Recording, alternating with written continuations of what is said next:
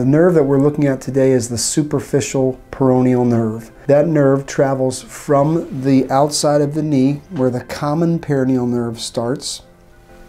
It splits into two branches. One is called the superficial peroneal nerve and the other is the deep peroneal nerve. The superficial peroneal nerve comes out from the deep fascia about a hand's breadth above that ankle bone. So it's the far outside of your leg and you can tap just in front of it. And so you're tapping up the ankle, and if you come to a spot where you feel electricity jolt down to your foot, that is most likely the superficial peroneal nerve.